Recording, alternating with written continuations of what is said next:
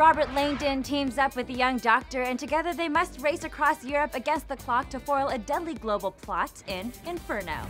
Hi, I'm Ron Howard. I'm talking to you here on Made in Hollywood, and I'd like to introduce a scene from my latest movie, Inferno. Professor Langdon, we need your help. 3 days ago, a man killed himself. We think it was part of something much bigger. There was a package in his pocket. And what was it? Dante's Inferno. I believe that of all three films, it has been said that this is the most visually stylistic. So going into this, what was your vision for it? Why did you, or how did you want to make it different than the other two?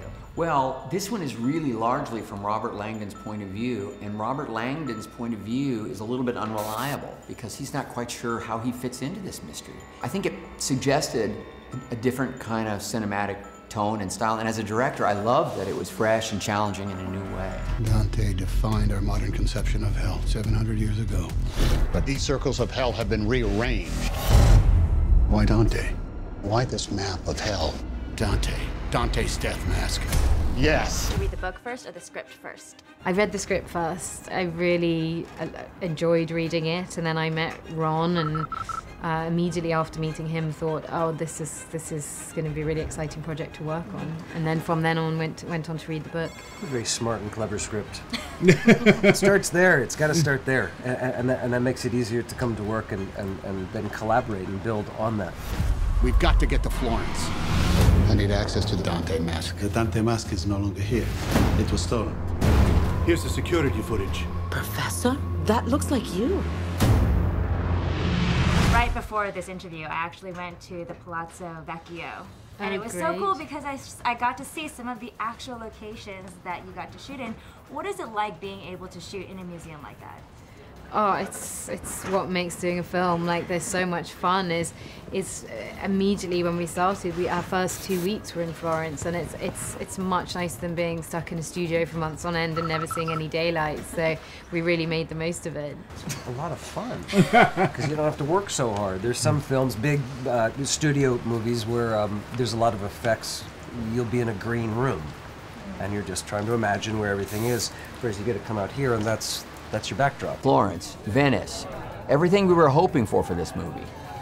And now Budapest, Istanbul, and beyond. Here in Florence, we were very fortunate because the nature of the scenes, including the drone chase in Boboli Garden and sort of seeing the Dante mask and all that, you know, those are all things that we could do quickly, and we could do it with cooperation of the local city. When we were shooting in the Boboli Gardens, we were very much left to our own devices, and then shooting obviously in the center of Florence, you attract a bit more attention, but everyone was so very understanding and allowing us to interrupt their holidays as they're trying to go about their sightseeing. Plus, I'm sure to them, they're like, this is so awesome, we get to see a Hollywood film in the making. Exactly, and yeah, it's amazing seeing all of Tom Hanks's fans, and then there's a lot of love for him, so yeah, I think people really enjoyed watching it.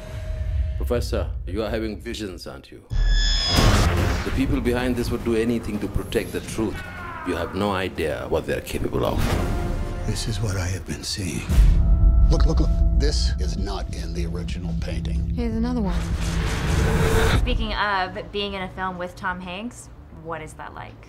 It was a great experience. I mean, he is as everyone expects him to be. He's very kind. He's incredibly professional.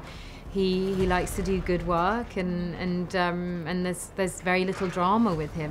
He's just incredibly easy to work with. You know, you were talking about the locations, you know, being that movie shooting in those locations, but before that there is you know, the director and the main, you know, actor Tom Hanks. So there's a lot of reason to accept and to be agreed to be part of this project. Oh my God. Dante's Inferno isn't fiction, it's a prophecy. Someone created a plague. Our population is spiraling out of control. Inferno is the cure. I think the most awesome scene is the one with all of the water. The red water. Yes, I don't want to give too much away. Yeah.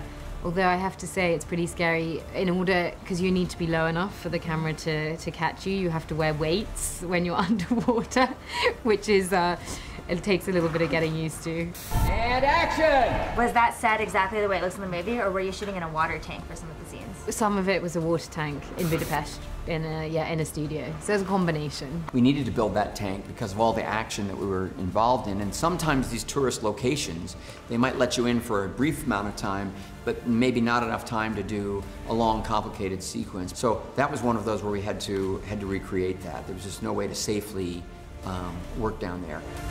I will do everything I can to find it.